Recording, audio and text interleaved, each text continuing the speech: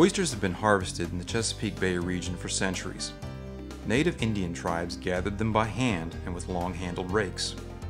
As Europeans immigrated and moved onto the lands around the bay, and demand for oysters increased, tonging from boats was developed to get to the oysters in 10 to 20 feet of water.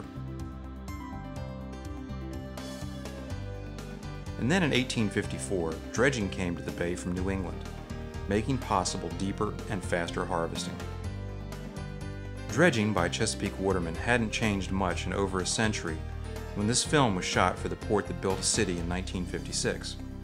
The show's original script follows these oystermen, telling us that a day on a skipjack begins an hour before dawn. Dredging begins at sunup, so crews are aboard the boats early to go over the hawsers, the halyard ropes, and check the condition of the boat.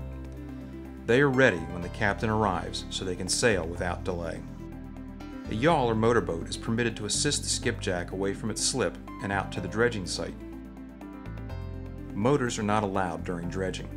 Too many oysters would be harvested in a season if motorboats were used with the big dredge baskets, which consist of a metal frame with a chain basket and metal teeth that pull up the oysters as the dredge is pulled across the floor of the bay. Once the boat is on its dredging site, the sails are hoisted into position and the motor is cut. Some of the sails rise to 60 feet. Dredge boats cannot operate in tonging waters and vice versa. The tonger must stay in his own territory. There are fewer oysters in dredge waters than tonging. In the Choptank River where these scenes were filmed, there is a line a little more than 8 miles long dividing the tongers' oyster beds from those of the dredgers. The division is rigid, and the police boats and planes of the tidewater fisheries strictly enforce the rules. The dredging season lasts 4 months, from November 1st to March 15th. On a good day, a skipjack picks up 75 to 100 bushels of oysters. At $4 to $4.50 a bushel, the boat makes about $400 a day. But then there are many other days when they collect less than 20 bushels.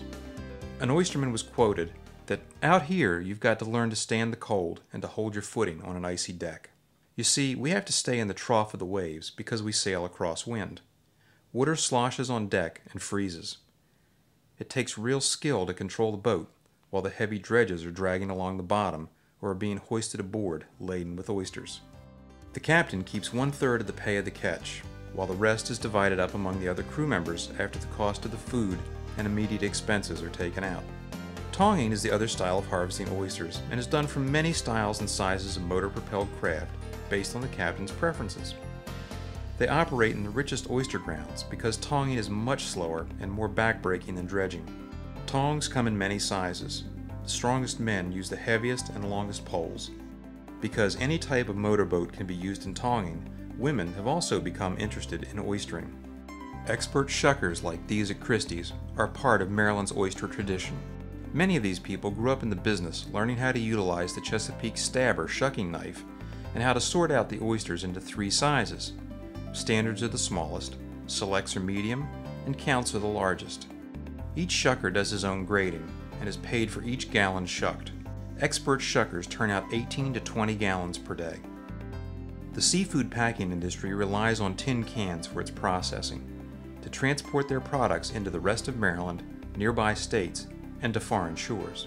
During the 1849 gold rush, canned food was delivered to California around South America's dangerous Cape Horn on Baltimore's famous clipper ships. This building that houses the Baltimore Museum of Industry was originally built and operated as an oyster cannery.